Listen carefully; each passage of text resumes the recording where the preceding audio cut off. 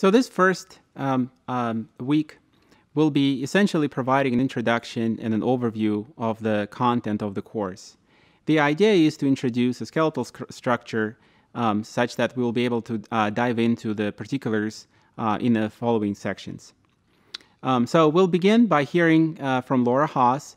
Laura is an IBM fellow and one of the eminent big data scientists at IBM. And so Laura will be telling us how she sees big data changing the world in her line of work. And then we'll move on to define big data. So we'll introduce the concept of the 4 V's. Hope you'll like this definition. And then we'll talk about the fabric of storage for big data, right? Big data is so big, doesn't really fit on any individual hard drive. So it requires some magic in order to be able to efficiently store, distribute it, right, and then process it. Moving on, we'll be introducing the big brother of big data, also known as big compute, high-performance computing.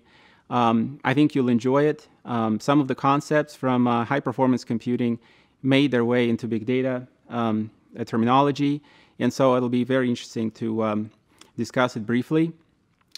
And then, Peter, what do we have in the later portion of the... Yeah, Dima, thank you. As you know, moving data in and out of the cloud, especially big data, is particularly difficult, basically because of the size, but also the nature of the data itself.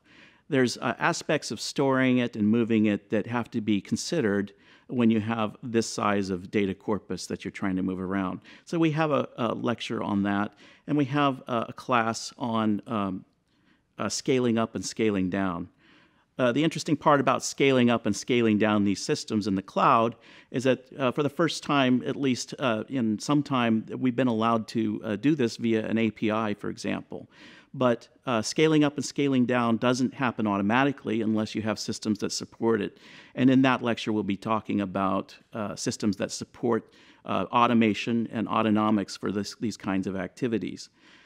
We know that there's really no longer any more big data without the cloud. And so we're going to spend a lot of time talking about how big data interacts with the cloud and what special considerations there are needed to be thought through, as well as introduce you to the cloud in general in the first session.